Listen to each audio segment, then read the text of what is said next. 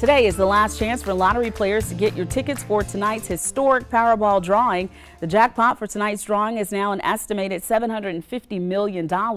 It is the fourth largest in U.S. lottery history and the biggest Powerball total so far this year. The Powerball jackpot was last hit in New York on the December 26th drawing. Since then, there have been 25 drawings in a row without a jackpot winner. The South Carolina residents seem to have luck on their side. In just a week, 4 South Carolina residents have become millionaires playing with Powerball tickets. 2 people won $2 million prizes. 2 people won $1 million prizes.